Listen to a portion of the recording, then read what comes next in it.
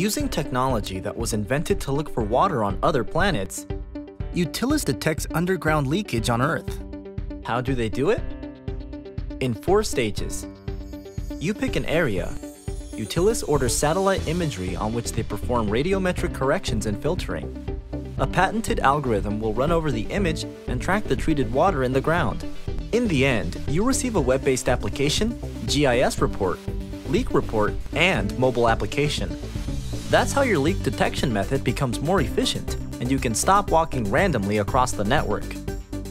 You can find leaks that run undetected for a long time and reduce the background leaks. Don't worry about big diameter pipes or plastic pipes, as Utilis looks for water, not noise. That's how you reduce leakage efficiently and effectively.